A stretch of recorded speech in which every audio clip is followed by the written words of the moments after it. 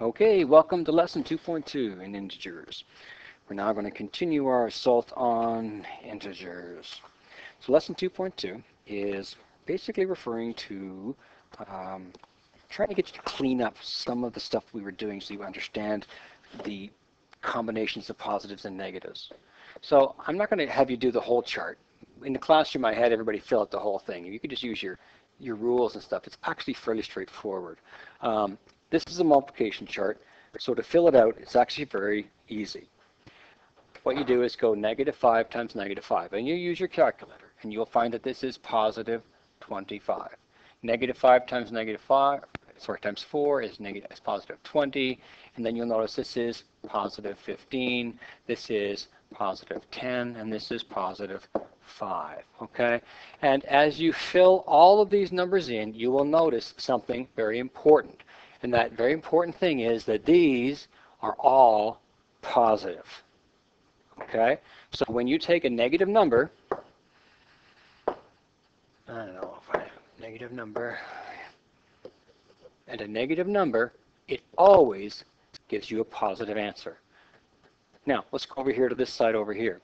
Here we're multiplying positives by the negatives. So we've got -5 times positive 1, that's -5. -4 times positive 1, -4, -3, -2, -1. You should notice something here. Every one of these answers is negative. So this is what I want you to understand here. A negative times a positive is negative. Now when you go down to the bottom here, on the left-hand side, you're going to go positive 2, and you're multiplying by the numbers up top, which are negative. So, sorry, positive 1 times negative. So what I've got here is positive 1 times -5 is -5. Positive 2 times -5 is -10, -15, -20, and you notice -25. What I want you to understand from filling out this side is that a negative up here times a positive gives you got my big marker, a negative. Okay? Now, let's do the next one on the other side. I've got positives times positives here. Okay? So, get rid of that. This is positive 1 times positive 1. Well, 1 times 1 is 1. This is positive 2, positive 3, positive 4, positive 5. So what do you notice about a positive times a positive? It's always a positive. Now, that's important, because we're going to get away from tiles, and we're going to have to know what the answers are without drawing tiles. All right, tiles work really great when using small numbers, like 2 times 3, or 2 times 4, or -1 times -3. But what happens when it's -116 times 257? I'm sorry, you don't want to start drawing tiles for that. That's stupid. So I want you to sit down and see if you can write out a strategy for yourself on how to multiply a negative integer by a positive integer, and how to multiply a positive integer by any positive integer. Okay. Any negative by any positive. It's real simple. I'm going to use an example here. Any negative, oh, that's way too big. Negative, I did change that. All right, let's try it again. -2.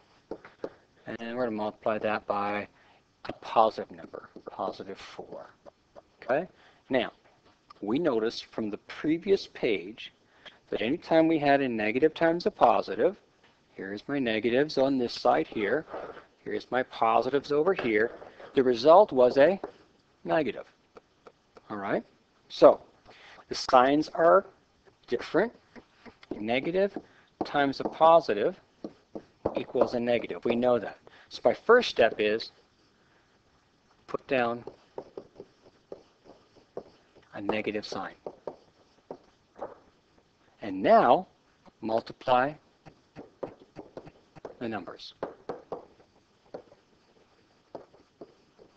So we have -2 times positive 4.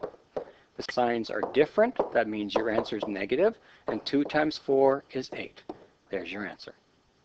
Okay? So whenever you multiply, this is how you do it. You put down the correct sign, then you multiply the numbers. Explaining strategy could be used for any positive by any positive. Well, you got positive 2 times positive 4, right? Now, I didn't put a multiplication sign in there because we're going to be working with the variable x a lot. So we're going to get away from using multiplication signs. Whenever things are side by side like this, it means to multiply. So positive and a positive, when the signs are both positive, what did we get down here? Positive times a positive is a positive. So we're going to put down a plus. And then 2 times 4 is 8. Okay, so put down the correct sign, which in this case is a plus, and then multiply the numbers. And that gives us positive 8. All right, now, there's several properties that we use in multiplication of integers that make it a little bit easier. You notice in none of these cases have we used 0. Well, this goes back to the understanding of what 0 is. 0 is nothing, okay? So if I take a look at 3 times 0, that means 3 groups of nothing. Well, 3 groups of nothing is nothing. Right here, over here, you can see it. It's actually drawn for you. There's 3 groups of nothing. How much do you have? Nothing, okay? And this one here means put in no groups of 3. Well, if you don't put it in, nothing changes, so your bank stays blank. So anything multiplying with a 0 always ends up being 0. Negative 3, take out 3 groups of 0, there's nothing left. 0 times negative 3, don't put any groups of negative 3 in, that is also 0. So when you multiply by a 0, or there's any 0 in a multiplication statement, the answer is 0. Okay? So if I use the variable for n being number, okay, number times 0 is 0, and 0 times a number is 0. So that takes care of that part. Now, multiplicative identity is another word for the commutative property of multiplication. And it's really simple. 3 times 1 and 1 times 3 are the same thing. So negative 3 times positive 1 is negative 3. And positive 1 times negative 3 is negative 3. And you can see the thing over there. Put in 3 groups of 1. That's your top one. Put in 1 group of negative 3. One group of 3. There you go on the bottom one. Negative 3, sorry. Sorry, this is this one here and this one here. Okay? Now, negative 3 times positive 1 and is negative 3, and positive 1 times negative 3 is negative 3. So you can switch these around any way you want. All right?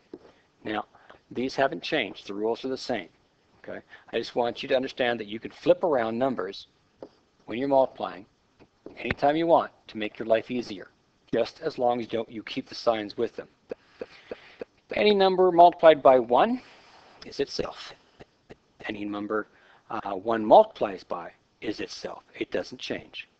Now, reversing order of multiplication, you can change 3 groups of 4 and 4 groups of 3. You'll see right here, there's 4 groups of 3, here's 3 groups of 4. They are 12. It works the same way in negatives, as long as you keep the signs with them. Now, the multiplicative property of multiplication just means that the first number, A is the first number, and B is the second number. What does this mean?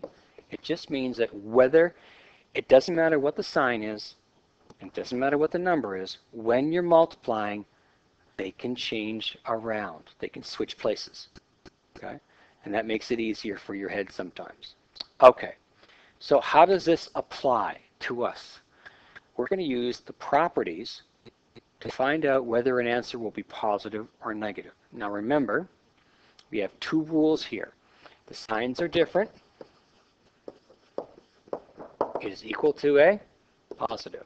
If the signs are the same, the answer is negative. So pause the recording and put down the sign of those multiplications. All right, so here, negative 3 times negative 5, the signs are the same. That means this is positive. Here, negative and positive, the signs are different. That means it's negative. Positive 4 and negative. Positive and negative signs are different. That means it's negative. Negative, negative, the signs are the same. That means your answer is positive. And the negative fraction times a positive fraction, the signs are different. That means your answer is negative. Okay? Now, you can flip these around any way you want. Okay, that's what we were talking about previously. This answer here, negative 3 times negative 5, is the same as negative 5 times negative 3. That's your commutative property, your identity property. This one here is the same way, positive 5 times negative 2. Now you'll notice the signs stayed with the numbers. You can't start messing that up. Right? So you can swap them around. Okay, now let's do the actual answer. Okay, remember we were talking about how to do this? First thing you do, write down the sign. Second, write down the answer. So this is not got a sign. Now, when it doesn't have a sign, it means positive. Okay? The reason for that is we've been working with positive numbers since, well, the last 7 grades. So when we just write down a number, we're going to assume it's positive. So a negative times a positive means that your answer is going to be negative, and 13 times 4 is 52. Now, I want you to complete the rest of them, please. Pause the recording and do that. Okay. This is a positive 12, so negative times a positive is a negative. 6 times 12 is 72. A positive times a negative is a negative. 4 times 7 is 28. A positive times a positive, the signs are the same. That means it's positive. 9 times 8, 72. This is a positive 3 times a negative, the signs are different. That means it's negative. And 3 times 7 is 21. Now, this is the 0 stuff. Anything times 0 is 0. Doesn't matter if it's positive or negative. Here, 0 multiplied by any number, doesn't matter, is 0. Now remember, 0 does not have a sign. It's the dividing between positive and negative. It is neither one. Okay? So, isn't that easier than drawing tiles? Can you imagine taking out 4 groups of 13, taking out 6 groups of 12, putting in 4 groups of negative 7, putting in 9 groups of positive 8, putting in 3 groups of negative 7, taking out, well, that wouldn't be easy, taking out 9 groups of 0. That wouldn't be hard. All right? Drawing tiles is much more difficult. If you can remember the rules, it's simple. Negative times a negative is a positive. Right? A positive times a positive is a positive. When the signs are the same, they're positive. When the signs are different, they're negative. It doesn't matter what order they are still negative. All right. I want you to fill in the blanks. What's in the box?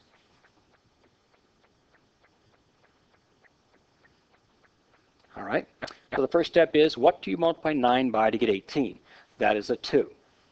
Now, you have to look at the signs now. It's got to be negative. That means the answer, the product is negative, means the signs have to be opposite. They got to be different. So this one here is negative. That one's got to be positive. The next one, 7 times 2 is 14, but it's got to be a positive 14. The only way you can get positive is with both signs being the same. Okay, 4 times 3 gives me 12, but it's a negative, so that means the signs have to be different. That's got to be positive 3. 6 times 4 is 24. The answer has to be negative, which means your signs have to be different.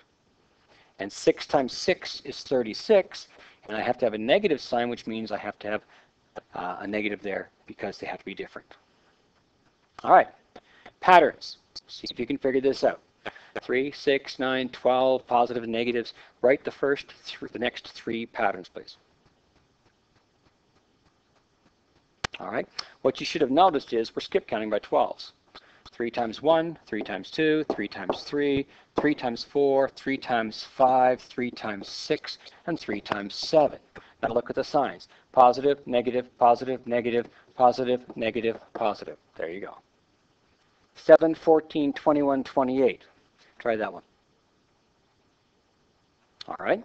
We're skip counting by 7s now. 7 times 1, 7 times 2, 7 times 3, 7 times 4, 7 times 5, 7 times 6, 7 times 7. positive, positive, negative, negative, positive, positive, negative, and the next one would have been a negative. 3, 5, 7, 9. I'm going up by 2 each time. So we figure that out. Okay, so 3, 5, 7, 9. I'm doing the odd numbers, aren't I? 3, 5, 7, 9. All right. Well, positive, negative, positive, negative, positive, negative, positive, and the next one would be a negative. All right? So you're going to have to be able to fill in the blanks, and that situation there. Okay, now, in the next step, what we're going to do is we have to have you come up with a actual problem. Okay? So if you encountered a problem of positive 3 times negative 4, what problem might that be?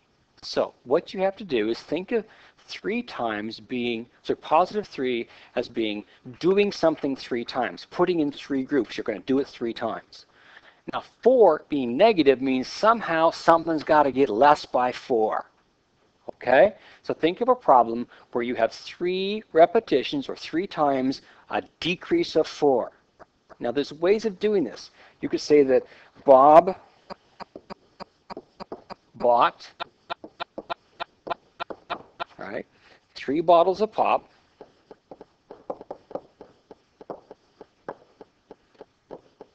four times. Now think of his money. Okay? He buys 3 bottles of pop 4 times. His money goes down negative 4 each time. Got that right? Oh, sorry, $4. Hey, I get this right. Just looked at it and didn't make any sense. There we go. So you get he buys 3 bottles of pop for $4. So 1 bottle is negative 4. The second bottle is negative 8. The third bottle is negative 12. Okay? So what's another way where you can have a repetition of 3 negatives? So Bob backed up 4 steps 3 times. Okay? So he's going to go back 4 steps. He's going to do it 3 times. Okay? Let's take a look at the next question. Create a problem for negative 3 times positive 5. Now remember, this is a loss of 3 groups of positive 5. Okay? So this one here, John,